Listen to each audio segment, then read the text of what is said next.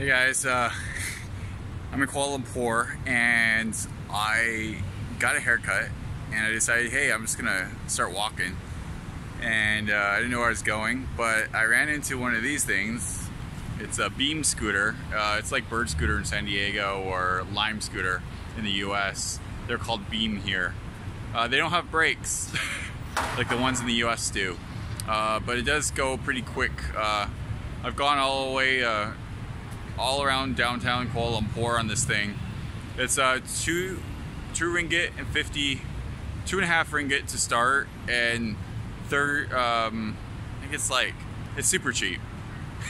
It's like maybe 30 cents or like 20 cents a minute or something like that. The only downside is you have to stay within the beam zone, and it's not super clear what that is.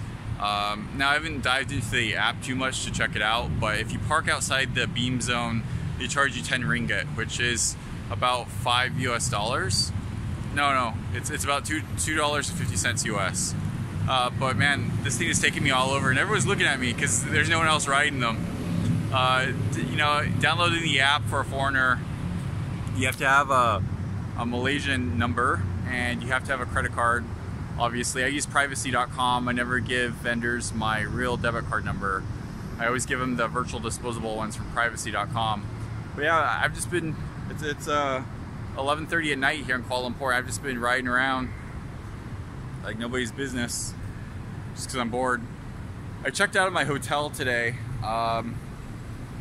There is Petronas Tower right there, and then there's the other one.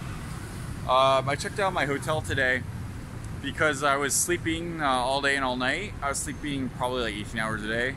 It was just too comfortable for me with the air conditioning just exactly the way I wanted it, and no window. So, well, it had a window, but it had a blackout curtain as well. So I decided I wanted to film some videos. So I wanted to get out of that situation. So I checked out of the Porna Hotel, and I checked into a dormitory, which is like a hostel downtown here, and it's not super comfortable. So it makes me want to leave the room during the day and go check out Kuala Lumpur. So that's what I did, and I'm glad I did it. It's only like $6 a night too, maybe $5 a night. It's not horrible for $5 a night.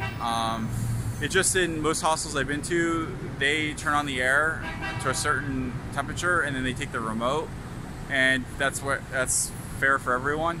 But here they let everyone control it, and I'll turn the air on when I'm going to sleep, and then I'll wake up like it'll be all hot in the room and stuffy because someone else has turned it off, and I don't really like that. But I can't really complain for the price. It's also in one of the nicer residential buildings, so I get access to the pool, I get access to the gym.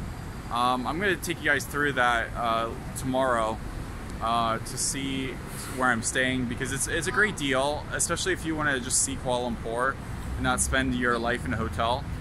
But yeah, this is where I'm at Petronas Towers.